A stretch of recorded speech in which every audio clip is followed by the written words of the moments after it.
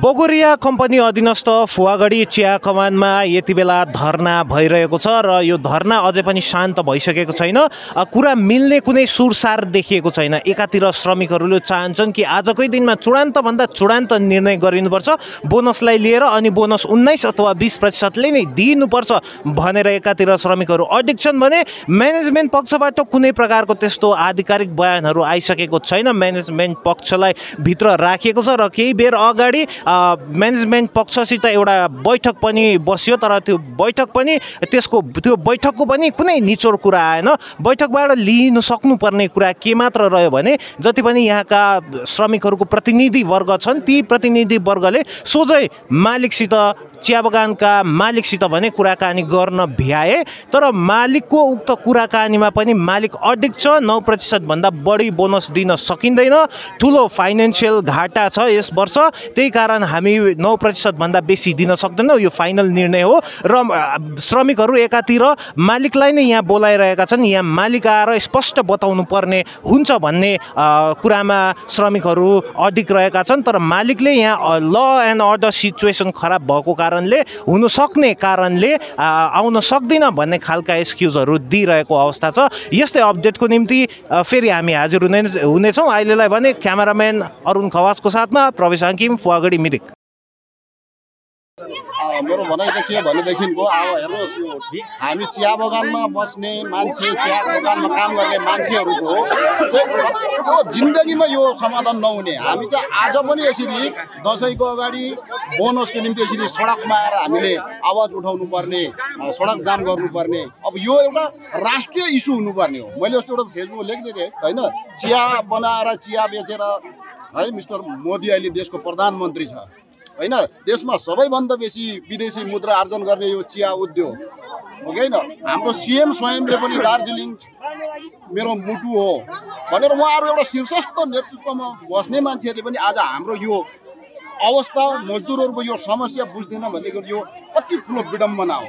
यो बारम्बार अब हामी त एउटा यस्तो यो टी गार्डनभित्र जहाँ चाहिँ कलेक्टिभ बार्गेनिङद्वारा हामी हाम्रो वेजहरू नेगोसिएट गर्नुपर्छ होइन। अब अरू इन्डस्ट्रीतिर अब यो प्रकारको हुँदैन, तर अब हामी यो अवस्थामा छौँ र बोनसको जुन प्रकारको फैसला हुनुपर्ने थियो, लगातार ट्रेड युनियनहरूले, मजदुरहरूले आन्दोलन गरेर त्यो एउटा ग्रेड वाइज होइन 19% दिनुपर्ने, 20% दिनुपर्ने भनेर एउटा सरकारले पनि इन्टरफियर गर्यो। तर सरकारले इन्टरफियर गर्दाखेरि पनि आज कम्पनीहरूले यो कुराहरू मानेको छैन है। यो नमान्नुको कारण नै आज यो जनआन्दोलन यहाँनिर सुरु भएको छ र यसमा हामी हर हालतमा पनि अब उपरान्त चाहिँ यो प्रकारको फेरिको समस्या नहोस् भनेर यो एउटा निर्णायक लडाइँ लड्ने मजदुरहरूले जुन निर्णय गरेको छ त्यसमा हामी एकदमै सपोर्टमा छौँ, हामी पक्षमा छौँ, चाहे जुनै पनि चुनौती हामी सामना किन गर्नु नपर्छ।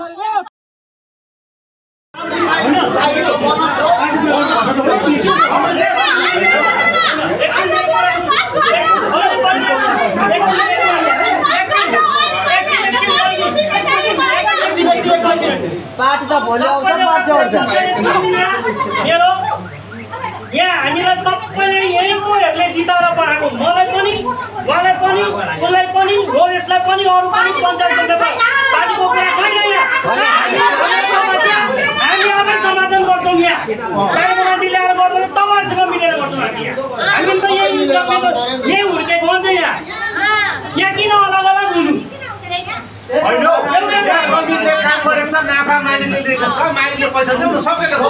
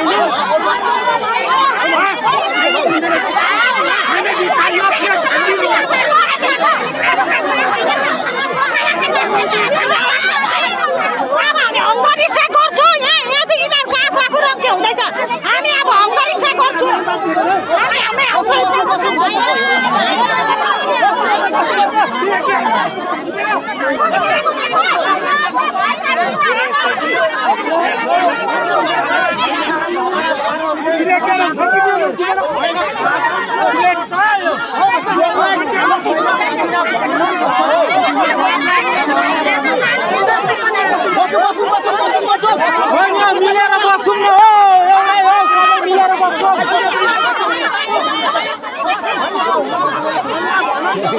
भिडियो होला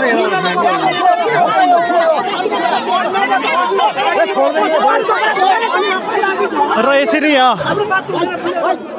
यहाँ झमेला भइरहेको छ श्रमिकहरू आफै बिचमा पनि यसरी झमेलाको कारण खाना बताइएको छ खाना बाँड्ने अनि खाना नखाने कुराहरू आइरहेको छ र अघि धेरैवटा बोनसलाई लिएर यहाँसम्म आइपुग्दा धेरैवटा झमेलाहरू भइरहेको अवस्था छ यति बेला फुगडीमा र यसका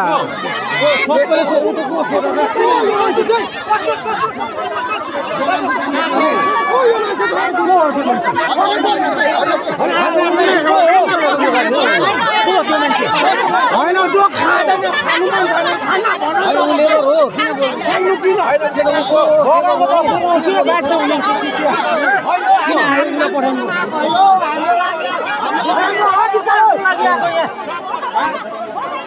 ठुलोहरू पर्छ भने हामी के गर्नु घर जाऊ न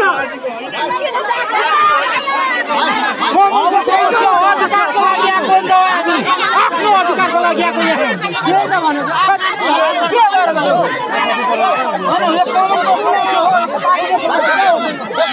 आएको बाहिर गएर पार्टीको समस्या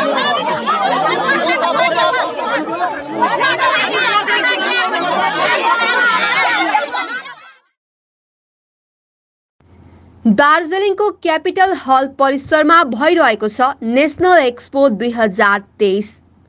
15 सेप्टेम्बरदेखि सुरु भएको यो एक्सपो आगामी 23 अक्टोबरसम्म चल्नेछ। निःशुल्क प्रवेश गर्न सकिने यस एक्सपोमा घरमा चाहिने सामानहरू, handloom, handicraft, stationery, furniture, jewellery, लुगा, जुत्ता, अचार, रोटी बनाउने, छालाका सामग्रीहरू लगायत 500 भन्दा अधिक उत्पादहरू पाइनेछ। वर्ल्ड क्लास इम्पोर्टेड फर्निचरमा 20% सम्मको छुट प्रदान गरिँदैछ। यो दार्जिलिङको लागि दशैंको शपिङ फेस्टिभल हो। दार्जिलिङ अनइम्प्लोइड ग्रुपद्वारा आयोजन गरिएको यस मेलामा देशका विभिन्न क्षेत्रबाट विभिन्न उत्पादहरू ल्याइएको छ। यस मेलामा कतिपय उत्पादहरू यस्ता पनि छन् जो बजारमा उपलब्ध छैनन्। ती उत्पादहरू पनि मेलामा ल्याइएको छ।